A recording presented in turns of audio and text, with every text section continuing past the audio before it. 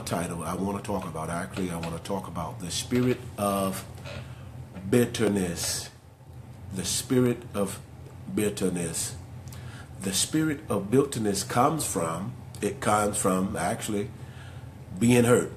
It comes from being hurt, and unresolved hurt or unhealed hurt brings about bitterness. There's so many people that are bitter. They're so hurt. And there's an old saying that misery loves company. And what happens oftentimes, people who become miserable, they want to hang around other people who are miserable to feed their miserability.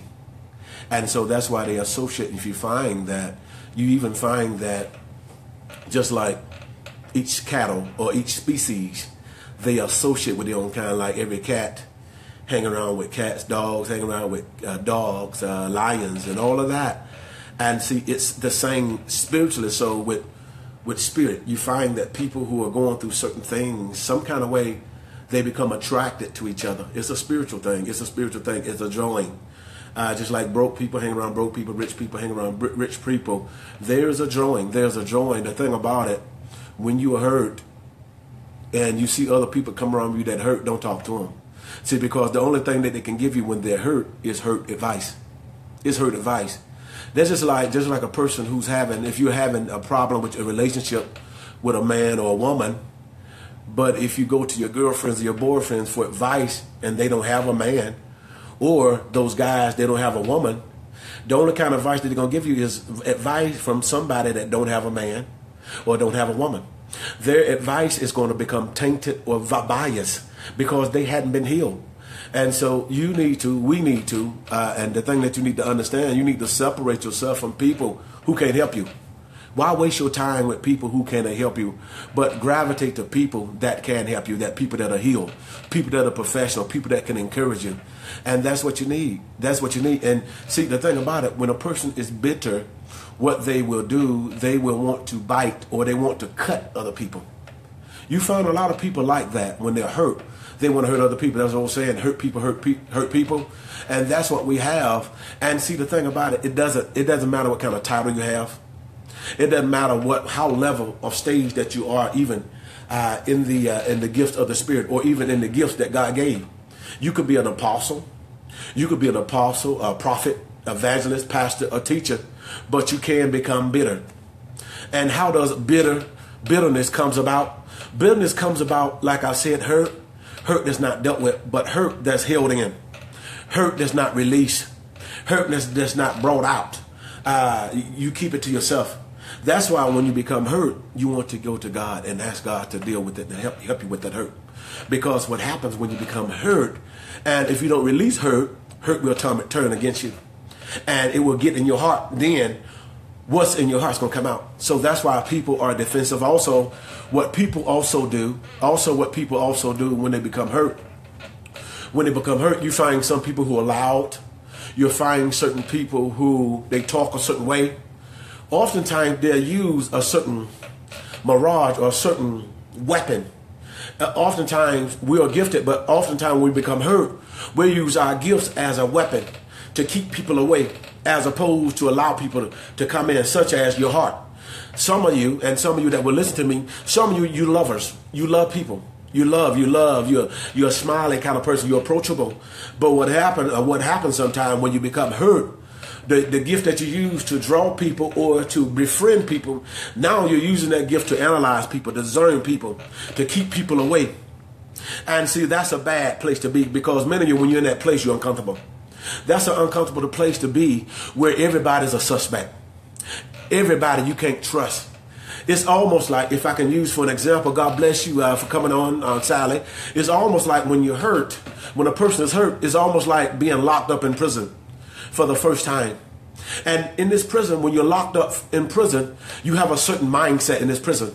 Now, in this prison, when you're in prison, when people are in prison, that mindset is that you can't trust nobody. Everybody's suspect. You got to do whatever you can to survive. And so even also when you take a shower, you're in your mind, I can't drop this soap, because if I drop this soap, then somebody might try to hurt me. And so you have a mindset, you think a certain way. And also at nighttime, when you lay down, you got to lay down with one eye open and one eye closed, because you can't trust nobody, because somebody might try to creep in and try to hurt you, or somebody might try to do something to you. And so you always have this certain disposition. You always have this certain type of mindset. And see what happens, naturally so, when you've been hurt and you're that spiritual prison, and that prison is called hurt or bondage, what happens is that you have everybody as a suspect, which means when God might send somebody to you to help you, to bring you out of your prison as a friend, you'll push them back too. Because you can't discern what's real and what's fake, because you're hurt. Because every time even people come around, in the back of your mind, that hurt is talking to you and saying, well, you can't trust him. Well, you can't trust her. Because just like they did it, it happened to you before, it could happen again. And so now you put up these walls. And that wall sometimes is a smile. That wall sometimes is to just talk loud. You have some people who talk loud all the time. And so that talk loud all the time is a mechanism to make people think you're something that you're not. And the reason why you're talking loud to keep people away, because you're afraid if you allow them to get in your heart or get close enough, they might see you hurt. Or they might judge you. Or they might hurt you, just like the other person did. And so now it's a prison. It's torment. The Bible says that God has not given us a spirit of fear. And hurt also brings fear, because what you would do, you would try to get them before they get you. So in your mind, you're in your own world. So what you would try to do, you would try to set up something. You would try to control. You would kind of control every step of your life. You would try to control it instead of allow God to trust or have faith. You cannot have faith. And now for you that say that you love Christian, you're a Christian, you say you love God. How can you say that you love God? Because to love God, that means you trust God. To trust God, that means that you believe in God. To believe in God, you allow God to lead you in situations. How can you say that? Because when you hurt, you can't trust people, because you have an issue with trust. You have an issue with believing. And so if this you need to let it go. You need to let go of that hurt. You need to let go of that prison. You need to let go of that facade. It's a facade. It's a facade. You're trying to pretend. It's just like a hypocrite. It's just like a hypocrite, an actor. See, an actor or an actress, one of the definitions there are called hypocrites. And a hypocrite is someone who's able to steal away in a certain role and steal away in a certain character to make you believe that you're them. And once you believe that you're them, they will treat you like that character. And that's what's happening when you become hurt. When you become hurt, you become like a hypocrite. You become like an actor or an actress, where you take on a certain role, where you make people think that you're a certain way. You make people think that you're this type of person when you're not that person inside. You're smiling in public, but silently you're in pain. And it's just like that duck. It's just like that duck that you see in the pond. Those ducks that you see in the pond, when you look at the duck, you think that duck is chilling and cool, because that duck is above the water. See, men of you like that duck. When everybody see you, oh, they cool. Oh, they strong. But inside, you're hurting. See, because that duck, if you can just get beneath the water, if you just get beneath where its legs are, and what you will see, you'll see that duck is feet pelling, just trying to stay above water, just trying to survive, just trying to get to the other side, just trying to live. See, that's men of you like that duck. And see, above water, when everybody's seeing you, that facade, see, that character, that hypocrite, you're hypocritical. You look strong. You look strong. You look righteous. You're the loudest one in church. You're the one that seems like you got it all together. The relationship is all together. But you're the one that's crying out inside for help. You are that one. You're the duck. You're the duck that's trying to make it. But I just come here today just to encourage you, to let you know that spirit of bitterness, God wants to root that bitterness out, because that bitterness, see, the thing about that you need to know, and I'm going to give you the scripture, and I'm going to quit. But the Bible says that, and I believe it is Hebrews, the 12th chapter, and I believe it's somewhere maybe the 15th verse. The Bible says to follow peace and holiness with all men. You need that.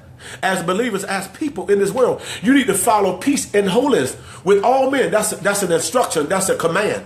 It's not, God is not asking you to. But it's a command, follow peace and holiness with all men.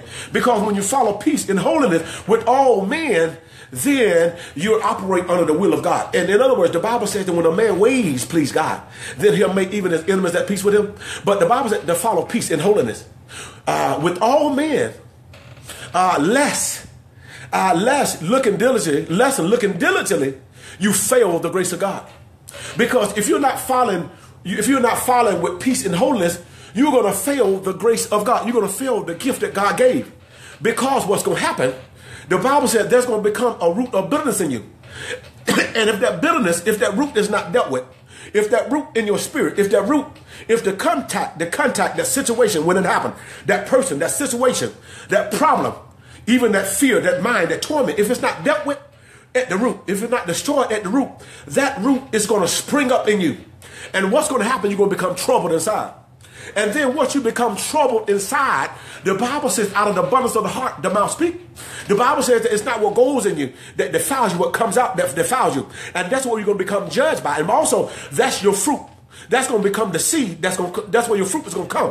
What you speak out, how you treat people. When you're short with people, when you're nasty toward people, you are planting seeds. That's why you have to be careful even when you're hurt. Even when you're going through what you're going through, how you respond and how you launch out or how you reach out. Because what you do to a person, it's going to come back to you. Because God said, the Bible said, be not deceived. God is not mocked whatsoever a man soweth. In other words, what you put in the ground, what you speak out, what you speak in, it's going to come up again. What you sow, it's going to reap. And the thing about it that you must understand and realize, when it comes up, when the harvest come up, because you're going to have a harvest, it's going to become greater. See, some of you, you're facing what you're facing right now because of seeds that you planted. You planted certain seeds and it's coming up. Case in point, relationship. That relationship that you're in, you hate it. It's horrible. It feels like you're under curse. It is because you knew better. Mama told you not to do it. Daddy told you not to do it. God told you not to do it. Even you were raised not to do it, but you did it anyway. Because you want to appease your flesh. Because you just want to become rebellious. Because you're over 18, you're grown. And you can do what you want to do. Yeah, you can do what you want to do, but there's a consequence when you do what you want to do. That's why God puts people in our life. That's why God put parents in our life, prophets, leaders in our lives to help us. Not to control us, but simply to help us. That's what grace is there for. God's grace is a gift. And that grace also is given also to give us salvation, to protect us, to save us from sin, but also to protect us from sin and from ourselves. It's protect us from evil. Because the only way we become knocked and we become abused, because when we get into sin, because the wages of sin is death. When we do things outside of God, when we do things in flesh, when we do things out of our own emotions, without seeking God, when we do things without consulting God, when we do things out of a heated moment, when we do things out of anger, when we do things when we're not thinking, that will be the seed of what we're doing. It's in flesh. And the harvest of it is going to come flesh, because the Bible says when you sow in the flesh, you're going to reap of the flesh corruption. But when you walk in the spirit, you will not sow or reap or fulfill the lust of the flesh. Totally different. That's why the Bible tells us to know no man after the flesh, but after the spirit. And that's where many believers and Christians get in problems and get in trouble. We look at people after the flesh, but not after the spirit. And for that reason, right there, we're disobedient. The wages of sin is death, but the gift of God is eternal life. The way of a transgressor is hard. The reason why your life is hard is because you're not doing it God's way. That's why. You want to know why it's so hard? It's because you're disobeying God. Because God said that they should hear my voice, harden not your heart. But God's speaking, but you're not listening. But you keep doing what you want to do because you're grown. And so as a result of it, you're suffering. You are suffering.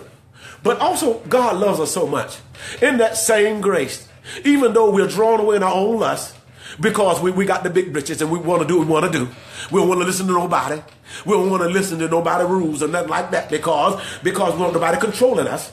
See, that's another thing. When you're hurt and when you're bitter, you try to control not just yourself, but you try to control other people. You try to control how other people even think. You try to control other people, how they even talk to you. You try to control.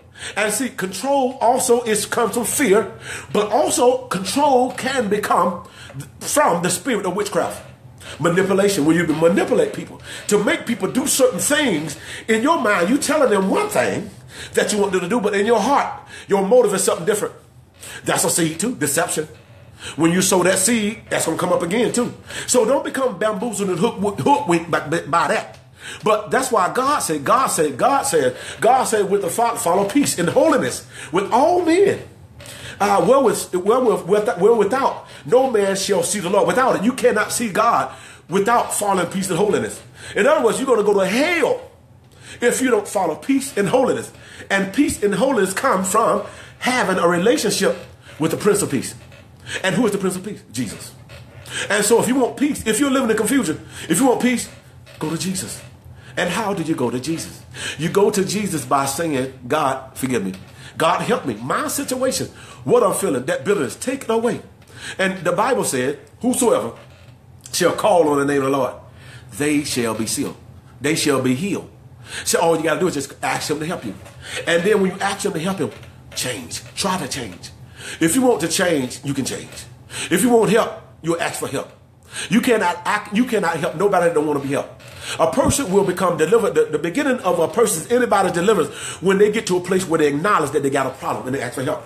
And then once they ask for help, then they got to go through the process. Now, in the process, it's going to be uncomfortable. Because then when you go through the process of change, then what you're going to do, you're going to go through, You're going to go through withdrawals. Where your flesh is going to speak to you. You're going to feel uncomfortable. You're going to feel uncomfortable. You're going to feel uneasy. You're going to go through that. You're going to go through those changes. But in those changes, God loves us so much in that grace. He said that his grace is sufficient. In other words, he'll be there with you.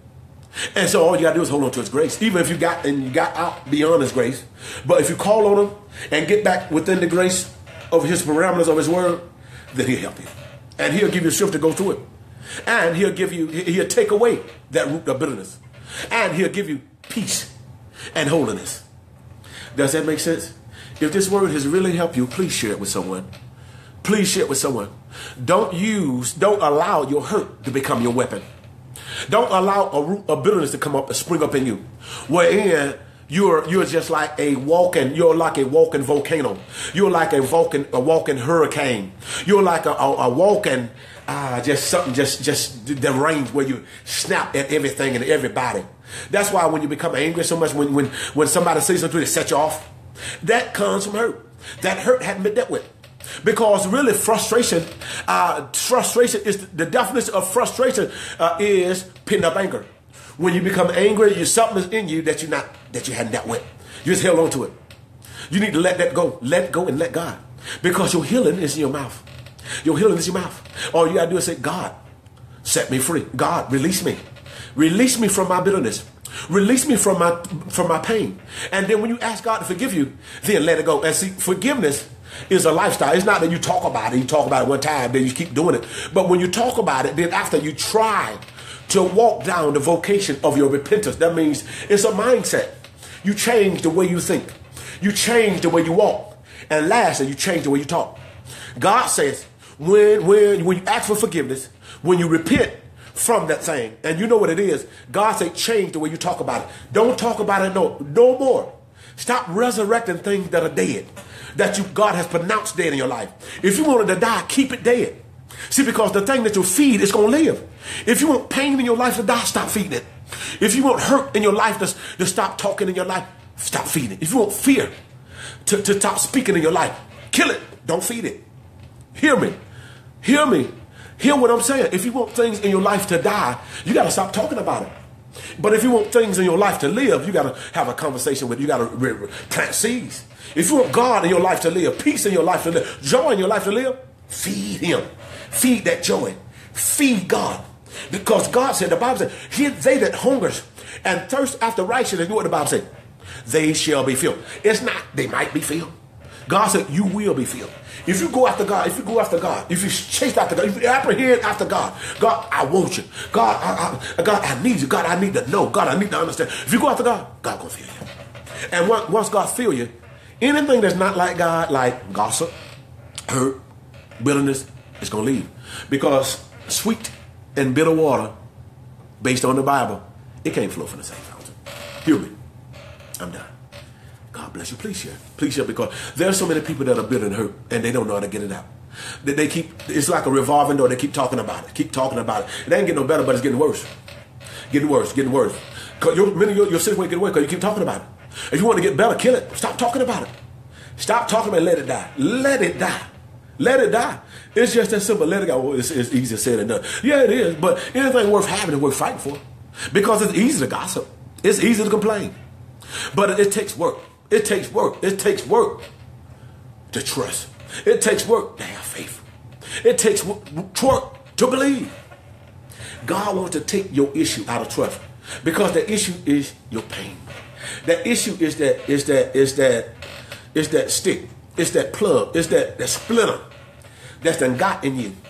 And it can't get out. That one, that